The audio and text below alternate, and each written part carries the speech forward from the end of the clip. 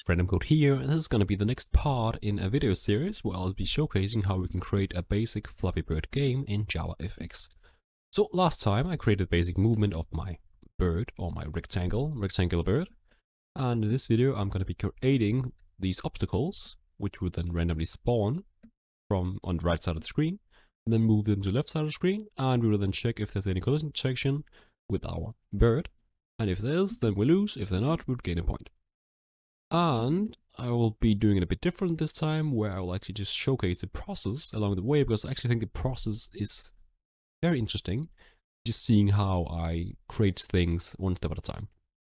So I just created a simple method with obstacles that now create a top rectangle and a bottom rectangle, and then have my bottom rectangle be created based on the top rectangle and the space between the rectangles. So I have some variables. I then have my two rectangles, my rectangle top, just with an X position, where they're at, Y position, it's going to be beginning from the top of the screen, so 0. The width, just a variable, and the height, which then defines how tall it is.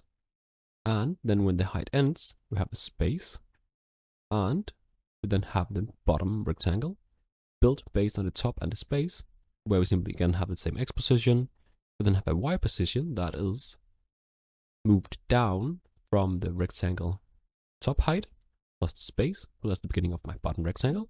The width is the same, and then the size of this bottom rectangle, is then calculated by having the entire screen size minus top rectangle's height and the space.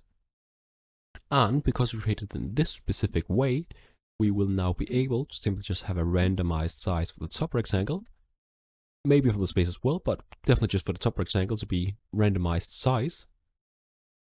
And that looks like this. So now I implemented a random that goes between this area, which is the plane height, minus the space between, plus some extra space, and then plus 50. What this actually just ends up being is that we need a number between 50 and 400.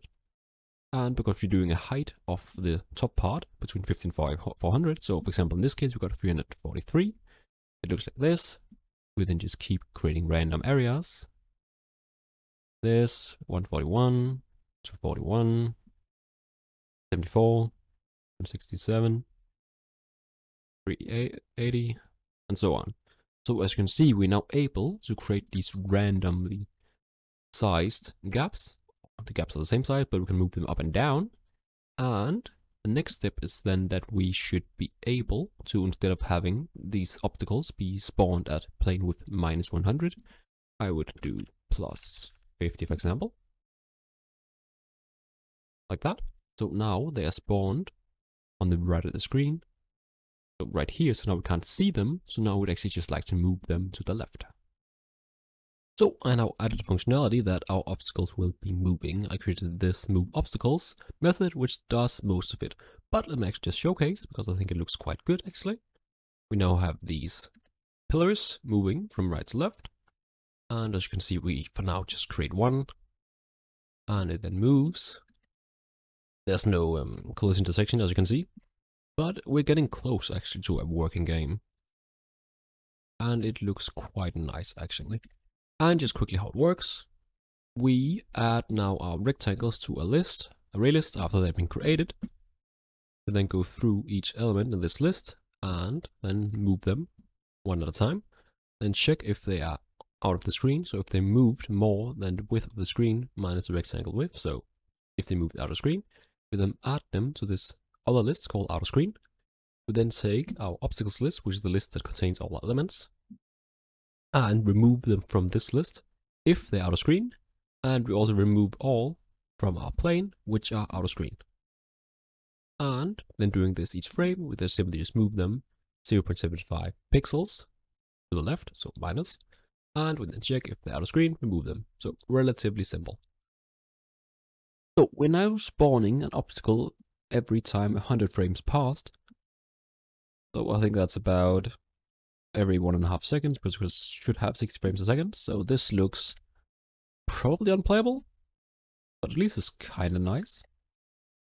Seeing all obstacles being spawned, and you can see how they randomly spawned, and sometimes it looks quite nice, sometimes it looks horrible, but this might not be optimal. So let's actually quite quickly change this. So instead of being every 100 frames, let's do every 1000 frames, for example. That might be too slow. Let's do 500.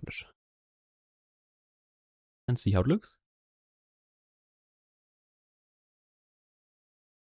Yeah, now we're actually getting close. Something that actually looks like a Flappy Bird game. So the movement and a lot of stuff is probably very problematic still, but we're getting there. Let's actually do a bit of tweaking to actually make it look a bit more playable. So let's actually make the space a bit larger, like the 200, for example.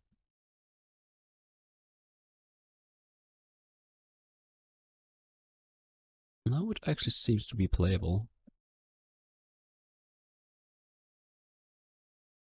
Well, let's try adding some collision detection and actually see if I'm able to play this without completely losing. Yeah, this is actually quite fun.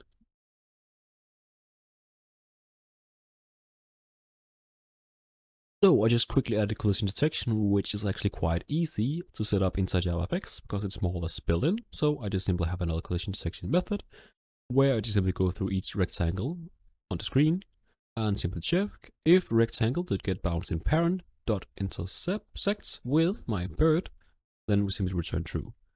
And then I simply just use it inside my update area to check if at any frame we have a collision detection. Then I also call this method called reset game, which is also called if the player hits the button of the screen. So now I have this first prototype of a Flappy Bird, or maybe like a Flappy Square game. As you can see, we have these spawning obstacles, and as you just saw, if I hit any of them, the game will reset. So let's see if I can actually play the game a bit here. So for now, there's no like points or no lives or counter or any fancy stuff. It's just some simple rectangles, which is actually how I like it. As you can see, if I hit the button of the screen, the game resets and it starts again.